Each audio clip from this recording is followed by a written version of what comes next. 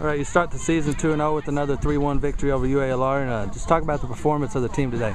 Yeah, I was very happy with the performance. You know, I mean, played a much improved UALR team. Credit to them; they worked to the end, just like LSU did. You know, in the big picture, this game was great for us. It was very hot, you know, and we pushed some players, you know, and we could have made some subs earlier, but you know, we're still getting our kids fit. But overall, very pleased.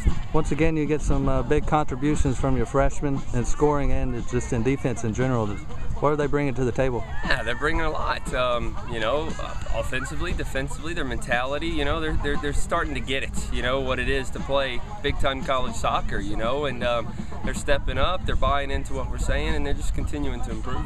And talk about the fitness level of the team in this hot day here. Yeah, you know, I mean, we're fit, but it doesn't matter how fit you are. I mean, to play a tough game Friday and come out here and, you know, close to 100 degrees, whatever it is, it makes it very, very difficult. And you know, that's why you do all the fitness, you know, so you can last in here. I thought we were the more fit team.